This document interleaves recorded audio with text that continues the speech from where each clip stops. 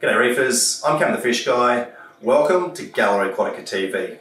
The Aquareef 400 is one of the most popular tanks in Australia.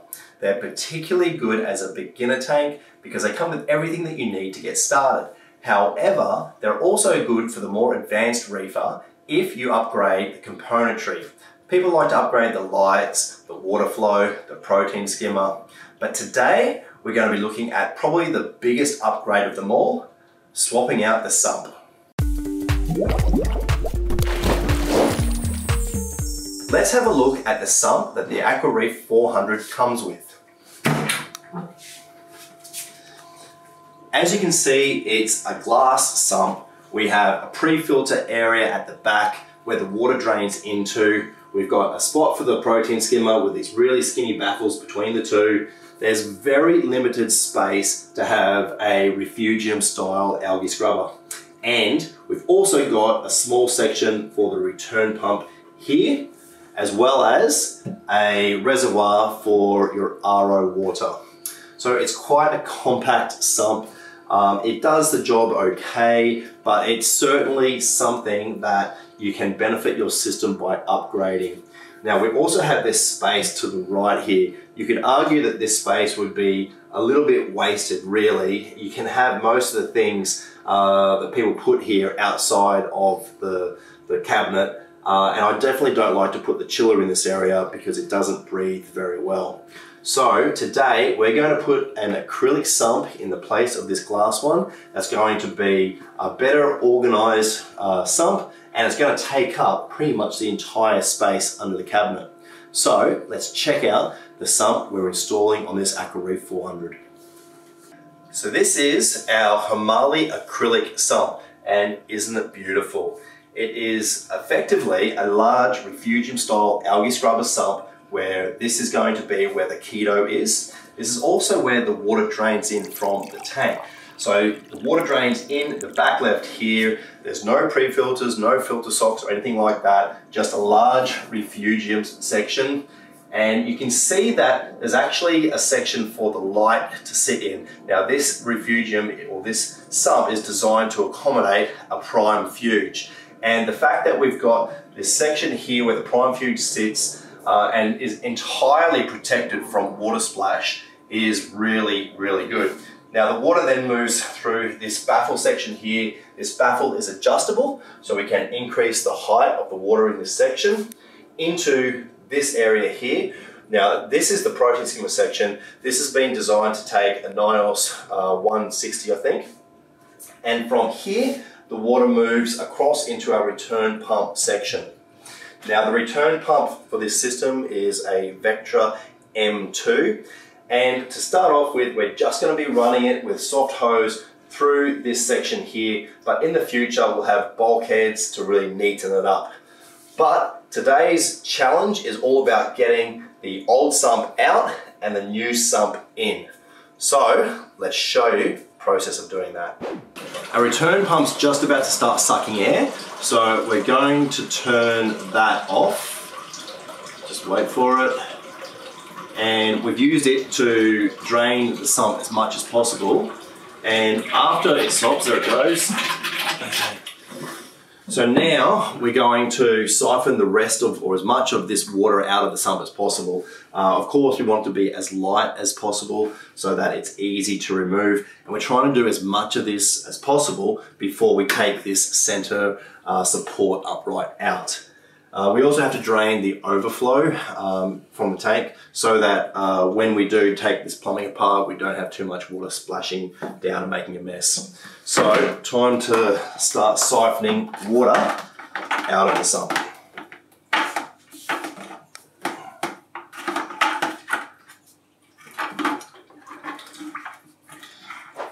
These protein skimmers that come with the Aquareef 400 are not particularly popular, and they're probably one of the main reasons why people like to upgrade their sump so that they've got space for a bigger and better protein skimmer. Trying to fit a big, good protein skimmer in this sump can be quite difficult. So definitely upgrading the skimmer on these systems is something that people like to do, and this new sump is going to make it really easy.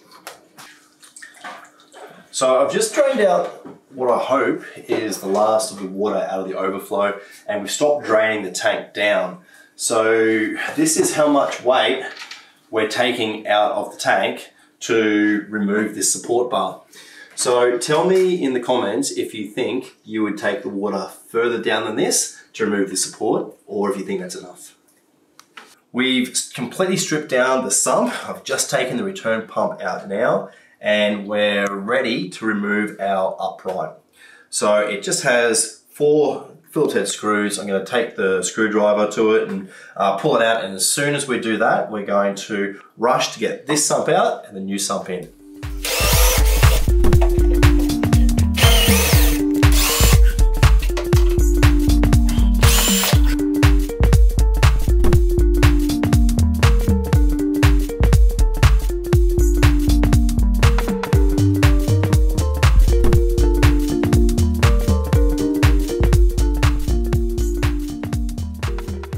How good does that look? Well, now we just got to plumb it back together. Alright, so we have our sump in place, and now we just have to get the plumbing hooked up. Our return, or our drain line I should say, is a little bit too long, so we're going to have to cut a section out, put a sleeve over to join it back up again, so that we've got the perfect length, so that our drain feeds into the back section here. But what we might do first is put this front support back on.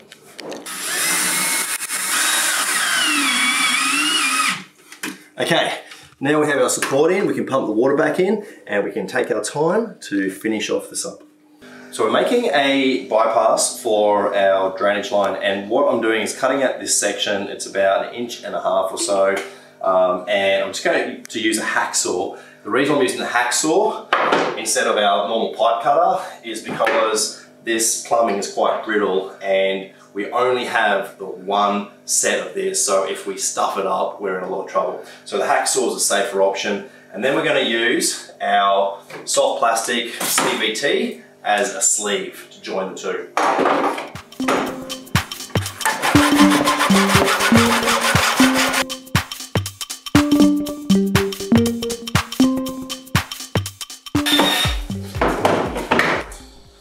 All right, let's see how it fits.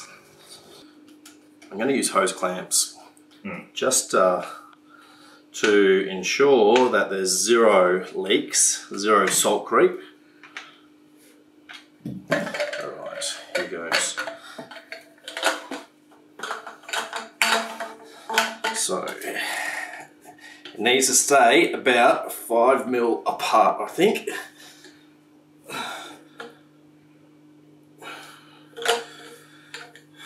And now, just have to put the hose clamp on. Damn it!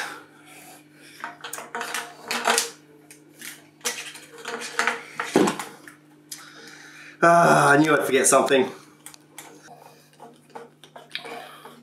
So I'm just going to test that for length, and we'll see if it fits.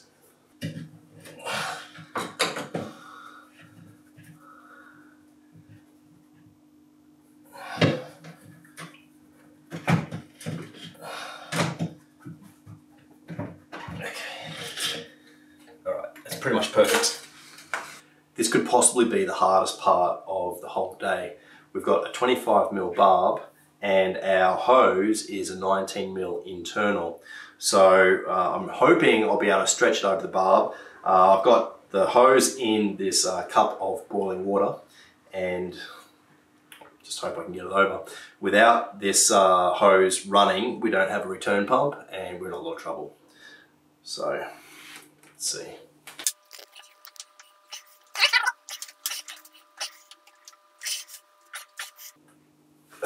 Well, couldn't possibly have gone better. That has worked perfectly. So there is no way that's coming off, but we'll probably put a little plastic ratchet over it just to be sure. But I'm very happy that that worked. We've got heaps of hose. I can probably cut a bit off, but I think I'll just start by feeding it up through. So as I said, we will be putting a bulkhead on the back of this sump, just so it's a little bit neater.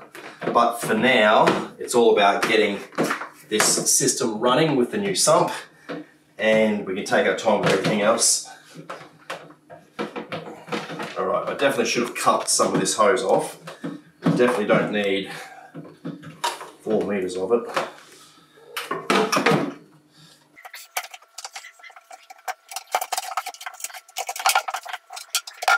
Okay, that's sitting beautifully.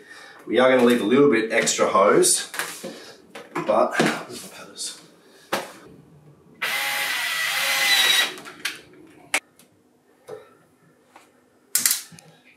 All right, so our plumbing is theoretically all put together. We can now finish filling the tank and just putting all the equipment on and firing her up and checking for leaks. There you have it. We've completed our job of installing the new acrylic Hmahli sump into our Aquareef 400. And isn't it beautiful? So as I started this video by saying, these Aquareef 400s are really good setups and they're great for everyone from the absolute beginner to the more advanced reefer. And when you upgrade these systems with new light, new water flow, and especially a new acrylic sump, they really do make amazing reef systems. So that's our video on Gallery Aquatica TV for today. Thank you so much for watching. I'm Cam the Fish Guy. Happy reefing.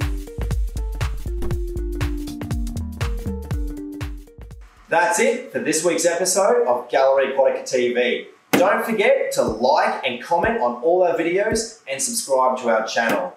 Stay tuned to Gallery Aquatica TV for more exciting episodes to come. I'm Cam the Fish Guy. Happy reefing!